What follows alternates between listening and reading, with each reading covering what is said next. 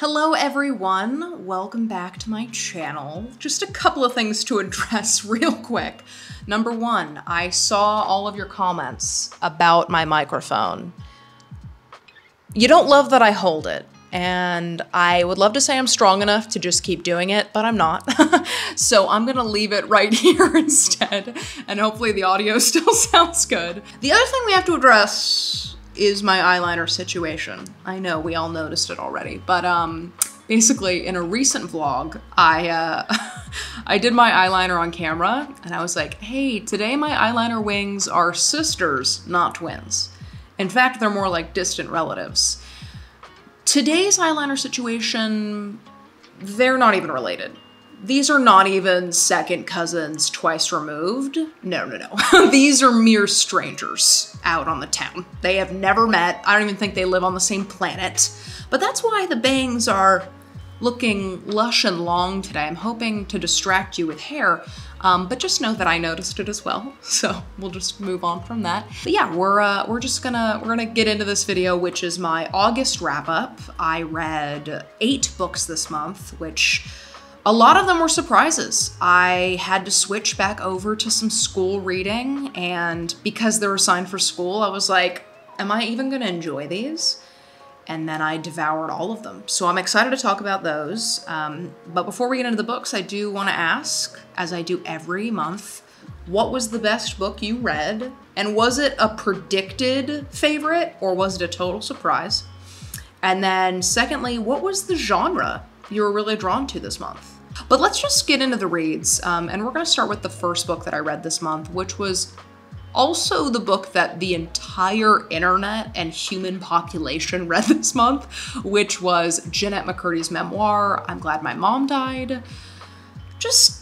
Let's just take a moment for the cover, right? I'm thinking of that TikTok sound, like, now just give a moment to the dress, but to this exceptional cover instead.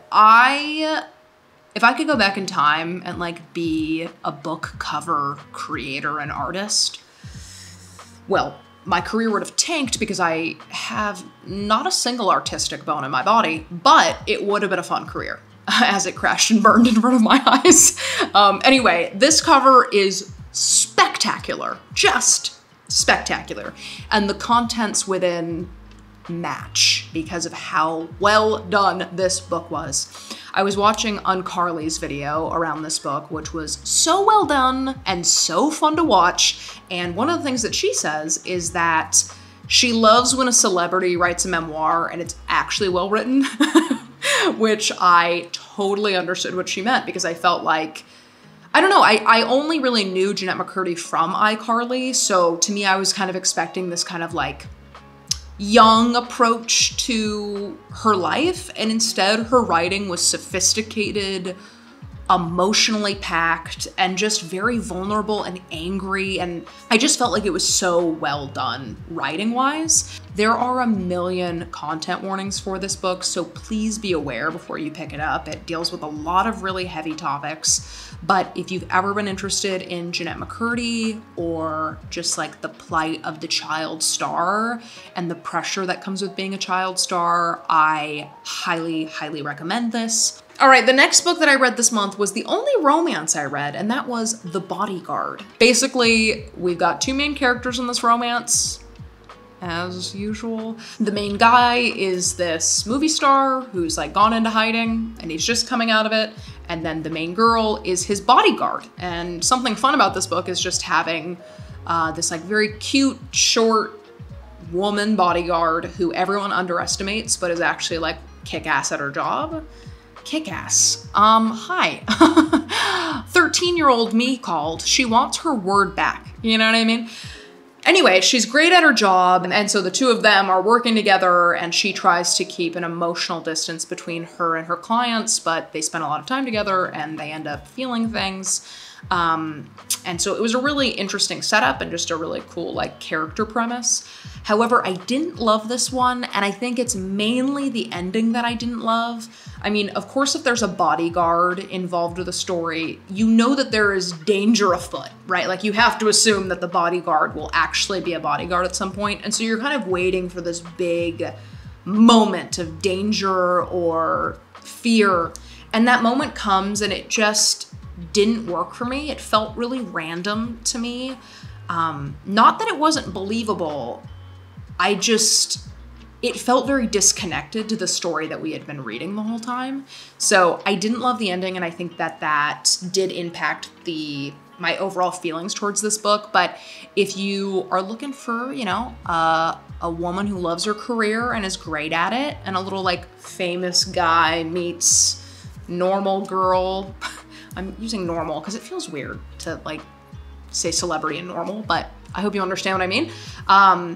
If you like that kind of idea, it was cute, it was fast, it just wasn't my favorite romance. So, all right, next up, I read a big bitch. Yeah, a double B, and that is Sirens and Muses. This was a book that I was really, really excited to get to. It's basically about 4 people and their relationship to each other and their relationship to a prestigious art school in New York? Virginia. Geography. I don't know. Anyway, it's about these 4 people. 3 of the people are students. 3, that's a 3. And the 4th person is a kind of like visiting teacher, professor kind of guy who's also been an artist in his past. And you watch as the 4 of them and their lives kind of intertwine and then loop back out again and then come back together and then go back apart again. So you're watching that happen. And just their relationship to each other and art itself, and the mediums that the 4 of them create in, how they feel inspired sometimes as artists, how they feel dejected as artists, and their highs and lows in their personal and sexual relationships, as well as their artistic identities. Oh my God. I hope the publisher was listening and wrote a new synopsis, because that was incredible. Not that this one wasn't good. I just meant that one was pretty fucking good, right? Anyway, so overall, I really enjoyed this book. I thought it was really, really well written. And so it felt accessible. It was a beefy book, so, it took me a little while to get through, but I felt like it was a really good character study because you are getting these 4 perspectives and you are seeing their highs and lows and you are getting their innermost thoughts, but it doesn't feel overwhelming. My only real complaint about this book is just one of the perspectives I just didn't really feel invested towards or care very much about. And when there's only 4 perspectives, one whole perspective is going to make an impact on your reading experience. I think plenty of people love this book, so maybe, I'm one of a few people who feel this way, but I really liked how 3 of the characters moved with each other and like carried one story into the other and how they impacted one another, but that 4th perspective felt just a little misplaced to me. So the conversations around art don't feel like I had to be an artist to understand it. It just felt like I was learning something new. So I hope any of that made sense, because I'm not sure it did. All right, and then the last non-school book I read this month was Sea of Tranquility. This is a book by the same author that wrote Station 11 and The Glass Hotel. Anyway, I don't want to say too much on this book just because this was my book club's book pick of the month. So I'm going to talk about this on a live show with Joel and Elias. I will also leave all of my book club info down below. So I don't want to say too much. I will just be very vague and intriguing so that you attend the live show. But this book didn't do what I hoped it was going to do for me as a reader. It's about as vague as I can make it, my friends. I had very, very high hopes, and even though the writing was brilliant, I've talked about this before on my channel. I don't like talking about dreams, and this one kind of felt like I was in a fever dream the whole time.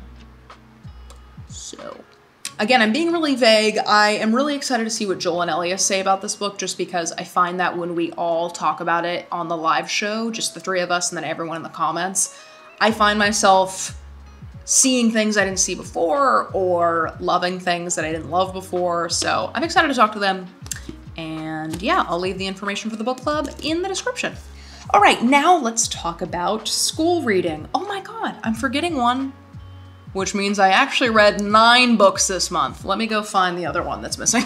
Okay, so the first school book I'm gonna talk about, I just wanna give a real quick warning. There is a bit of water damage with this book, and I know that that can be upsetting to some readers, but it is my favorite thing about used books. I love crunchy pages, warped pages, stained pages. I love it so much, and I'm the one that did the water damage, and I have no regrets about it because I just love it so much. Anyway, let's get to it. Well, that is The Grapes of Wrath. I talked about this in that reading vlog where I talked about my eyeliner, and so many of you were so excited for me to read this book, and it was so cool to see how many comments there were about The Grapes of Wrath. I kind of thought there was like a general consensus that like most school books we all kind of hated from high school, you know? We're all like, okay, that was a high school book, but we've moved on to fiction now. Not that this isn't fiction. My Lord, Noelle, what am I saying? I just never often hear people say like, oh, I read that in high school. It's one of my favorite books. So it was really cool to see so many of you love this book. So anyway, let's talk about the book already. It's a long one and it's for school. So I went into it with a little bit of a bad attitude. I was like, even though, Noelle, your track record is most books you've read for school you've really loved, except for Bleak House, aside from that one, you've loved most of the books you've read for school, so you should be more positive towards this book, but it was a 22-hour-long audiobook. It just felt daunting, and I was like, is this gonna work for me? And it totally did, my friends. It totally did. I feel like I've accomplished something this month, you know what I mean? When you get through a book and you're like, I did that, you know? That's how I feel towards this. I've never read Steinbeck before, but I did see a lot of you say I should read East of Eden next, which someone said it had like a tie into Paradise Lost, which I'm there. I'm buying it immediately, I'm purchasing it, and I'm reading it as soon as possible. Something that I really loved about this book was just how Steinbeck captured like human chaos and human complexity so well. I felt like I was really like in the car with this family as they migrated from Oklahoma to California. You're there with them. This is all during like the Great Depression and the Dust Bowl, and they have to leave their home in order to like find work in California. And yet California doesn't want them. And so you're with them the entire journey there, which is full of problems. And then they get there and it's full of even more problems. Like they really think they hit rock bottom when they leave Oklahoma, and it's just the start. So there's a lot of pain and there is a weird ending. That's gonna be an ending that keeps me up at night trying to decipher it because of how like just weirdly full circle it is. I don't know. There's a lot to think about. So I thought it was really well done. It was written at a different time, so there's some stuff that's not okay. There's some things that the main character does that are seriously not okay. So it's definitely not a perfect book, but it was really great that I got to read it for school because honestly, I think it made me a better reader. I just feel like it was a whole like new type of writing that I got to unlock. So anyway, that's The Grapes of Wrath. All right, next up I read Native Son. And again, this was a long audiobook. It was a long book. I was like, okay, it's for school. Maybe I'm not gonna like it. Oh my God, I was wrong. This was a book that once I started, I didn't want to put down. I mentioned this in the reading vlog, but like 30 pages in, the story really takes off. And it's technically not a mystery, and yet it is thrilling. It is like you are sitting there with the main character, just so nervous and so stressed out. And the main character does commit a huge crime, and you actually like sit with them as they commit this crime. So you have this kind of balance of like understanding that your main character has done something wrong, but then as you get to know them better, you're like, wait a minute, like, how did you get to this point? How did you get to this decision? And then there's this huge crescendo, like for the last like 50 pages of the book, that is incredible. So if you've ever like seen Native Son and you've been like, I'm interested, but it's long, just give it a try. It might be exactly what you need. Really, really well done. And again, I feel like it made me a better reader. Okay, sorry if my camera angle shifted, my camera overheated. And when my camera overheats, I stick it in the freezer for 5 minutes. And that's what I just did. So anyway, let's move on to the next book that I read this month, which was Song of Solomon. Listen up. This is my third Toni Morrison novel that I've read, and no one does human consciousness quite like she did. In this book, we have a main character who is called Milkman by most of the other characters in the book. And so even though he's like our main character and he's like the one who we centrally focus, it slips in and out of his perspective so flawlessly that it just really feels like almost stream of consciousness with specific characters, if that makes sense. Like, I don't know, when I was reading it, I just felt like this author knew exactly like how to capture the human mind and how to get that on paper. So the main story is all about this man named Milkman. That's not his real name, but that's what most of the characters call him. And it's really this like excavating of family history and him trying to figure out what happened in his parents' marriage, what happened with his aunt, where he comes from, who he is, and the closer he gets to discovering himself, the shorter his life is becoming. And it was just so interesting because I love that idea of like family history, uncovering the past, asking questions, trying to figure out like who your parents were before you were born, things like that. And yet oftentimes it can be ugly. Oftentimes it can be uncomfortable. And I feel like that was so well done in this book and just so, like, just so true. You know what I mean? Because it's easy, like, when you're reading a book about family history, you're like, and then we met and we fell in love and then we had children. And even if I was sad at one point, we've come out the other side and everything's fine. And in this book, it's almost like a warning. Like, sometimes you don't need to know the full family history. And it's also so interesting because since Milkman is your main character, you feel for him and you want him to be okay and you want him to figure things out.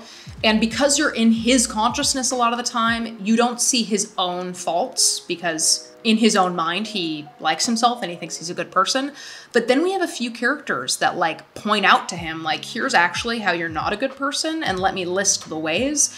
And then he has his own set of reflections as the novel progresses and as he figures out more things about his family that he's like, actually, maybe I'm not a great person. Maybe I haven't always got it right. And there's actually one passage that, this isn't a spoiler, but it says, it sounded old, deserve. Old and tired and beaten to death, deserve. Now it seemed to him that he was always saying or thinking that he didn't deserve some bad luck or some bad treatment from others. He told Guitar that he didn't deserve his family's dependence, hatred, or whatever. That he didn't even deserve to hear all the misery and mutual accusations his parents unloaded on him. And then it goes on, and I don't want to get too far into it because I don't want to spoil anything, but that's what I mean. Like, he's able to stop for a second and be like, who am I really? And am I really as good as I think I am? Anyway, it was so good. Again, consciousness flowing from one mind to another. So well done by Morrison. Loved it. All right, next up, the shortest book I've read this month and also maybe this entire year was Dr. Jekyll and Mr. Hyde. It fits in the palm of my hand and it's about a quarter wide thick. I feel like many of us know the story of Dr. Jekyll and Mr. Hyde. We have like one good guy, which is Dr. Jekyll, and then one bad guy, which is Mr. Hyde. And if you don't know the story, I'm actually not going to spoil it for you, but one of the really fun things about this read was that it reminded me so much of Frankenstein. Really about like creator and monster, the like thirst of knowledge and discovery and then creating something terrible from that was really haunting, and I thought it was really fun to read. So yeah.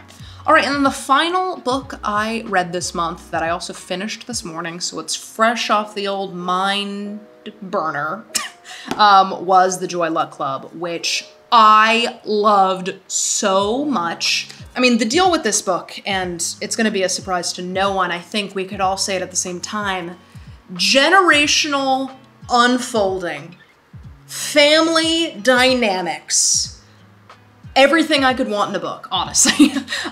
This book was spectacular, and even though it's a novel, it reads kind of like a short story collection because you're getting short stories from each individual character, and those stories start to overlap and twist together and become like this fully formed novel. But oh my God, like my dreams of loving short stories and loving novels and like family dynamics and generational unfolding and a matriarch family that's filled with these women and mothers and daughters and the reflections of both. I mean, it was so good. It was so good. You're basically reading about mothers' perspectives as they lived in China and migrated to San Francisco, the Bay Area. And then you're also getting their daughters' reflections on like what it means to have like grown up in San Francisco and have a mother from China, but not feel as connected to that part of themselves. And on the one side, moving away from it, and then on the other side, feeling like they missed their chance to really know themselves, and it was so good.